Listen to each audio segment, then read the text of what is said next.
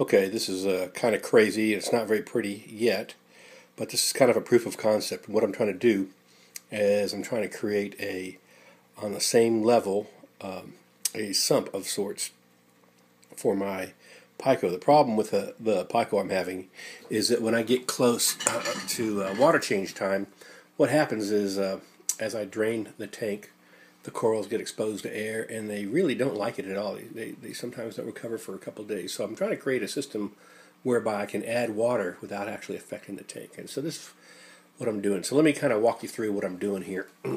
Okay, first let's take this lamp off. I'm leaving my HOB on here right now as I'm playing with this, but eventually I'll take the filter as well as all the heater elements and everything out. So right there you can see this is extremely quiet. The only thing you can hear is actually the loudest thing is a little timer on the floor.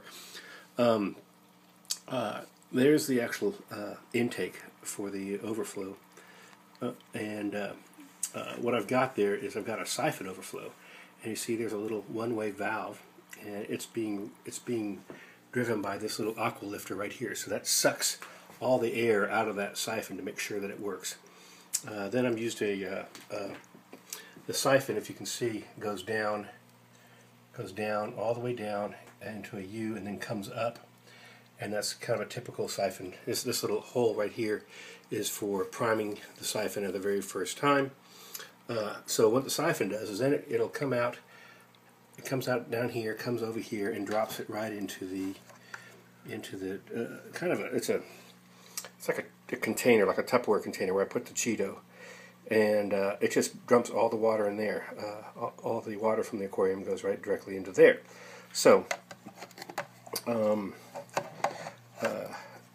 then we've got over here we've got a little tiny pump. There's a heater. I'll eventually, like I say, put the heater and I'll put the actual overflow or the HOB filter on here. But there's the pump. The pump comes out. The water comes out of the pump, goes down into this area, and then comes down here. And what it does is it comes over into this junction right here, right by the magnet. And it's got, if you can see, there's a little T that comes back, and that thing that comes back, actually, it comes back into this little return right here, and that little return is neck down. The reason why it's neck down is so that I can restrict the flow significantly. So it's neck down, and the water goes back again into our little Cheeto container. So now, so what I've got now is the pump pumps way too much water for the overflow. So this is a little ball valve I use to adjust. I can adjust the overflow. And so because the reason why I don't just adjust it and not have this return is because I want to try and lengthen the life of my pump. I'm hoping that that's what that will do is when I adjust it, all the pressure, instead of being backed up into the pump and stressing the pump, it'll actually run over to this little overflow.